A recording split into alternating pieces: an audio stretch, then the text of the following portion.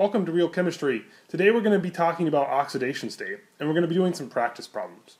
So I'm going to use a list of rules here that I slowly laid out in Introduction to Oxidation State. So if you haven't watched that video, go ahead and do that first. So we'll get right into doing some more practice problems. So here in this problem, we want to find the oxidation state of each element in CF4. How do we do that? Well, CF4 has two elements in it, carbon and fluorine. And you notice that Rule 1 says that the oxidation state for an element is the same as the charge you would predict from the periodic table.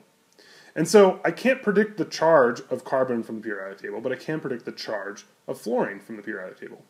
And the charge of fluorine on the periodic table would be -1. And that means that the oxidation state, in this case, of fluorine is -1. And we know from Rule 2 down here that when I add up the oxidation state of everything in that compound, it has to add up to 0 because that's a neutral compound, a neutral molecule. So I have 4 fluorines, each at -1.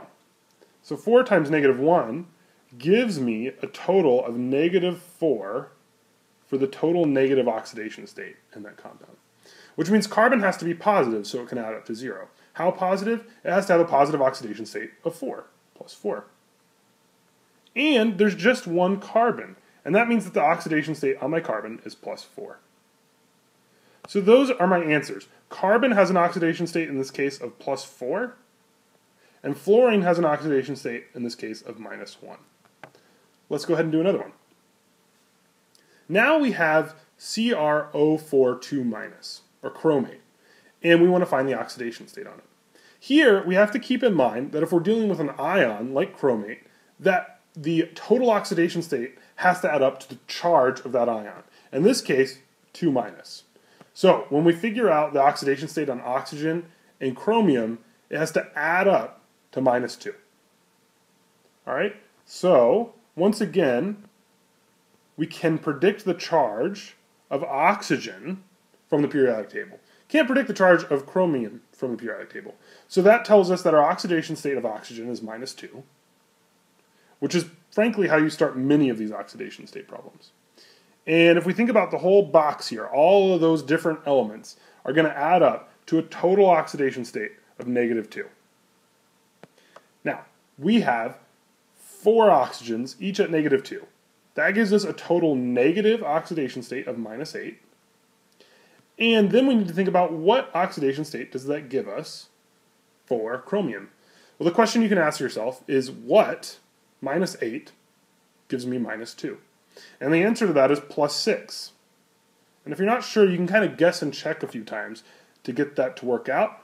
And what you're going to do here is realize that if I take a +6 and I subtract 8, it's going to give me back out my -2 up here. And so that's how I know chromium's +6. So that's my answer to this question. Chromium has an oxidation state of +6, and oxygen has an oxidation state of -2. Alright, in this case, I have NH3, or ammonia.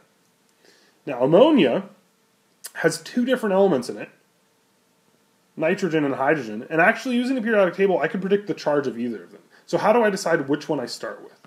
Well, I need to look at my list of all my elements and what element wins in each case. And this is summarized in Rule 3. And it says that fluorine always beats hydrogen, which always beats oxygen, which always beats everything else. And that means that if I have fluorine mixed with any other element, I'm always going to start with fluorine's oxidation state. If I have hydrogen mixed with anything besides fluorine, then hydrogen wins out. In this case, I have hydrogen, and nitrogen's down here under everything else. So that means I'm going to start with my oxidation state of hydrogen. Hydrogen has a charge of +1 from its position on the periodic table, and that tells me that its oxidation state in this compound is +1.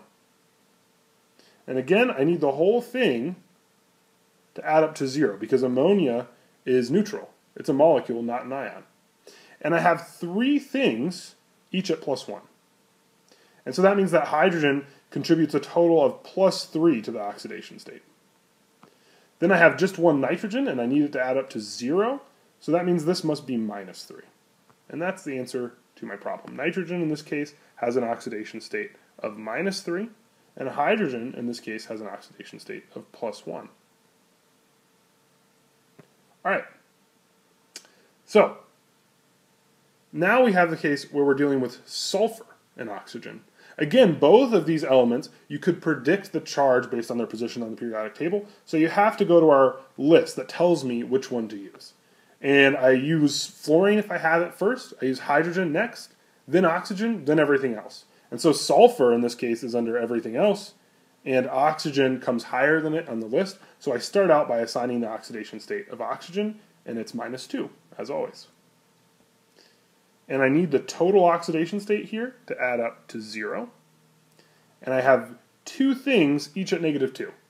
That means that I have a total of -4 oxidation state for my oxygen. And that means that for my sulfur, I need +4. So hopefully you're starting to get the hang of how we calculate these oxidation states. At first it looks kind of complicated. You do a few practice problems and it starts to be pretty straightforward. So sulfur has an oxidation state, in this case, of +4. And oxygen has an oxidation state, in this case, of -2. All right. Now, one last problem, which includes a ton of different examples. What's the oxidation state in each element for fluorine, that's F2, for H2, silver, copper, nitrogen 2, Cl2, or zinc? And the answer for all of them is the same. The oxidation state for every single one of those is 0. And the reason that is because Rule 5 says if there's only one element in our compound, the oxidation state is 0. So here we have 7 different compounds, but all of them only contain one element type. And so if you have a compound that's just all made up of the same element, the oxidation state is 0. So we just get a big fat 0 for all of these. And that's the case whenever you have an element by itself because of rule number 5. If you still have questions, please ask them below. Also, subscribe to my channel to get updates about future chemistry videos.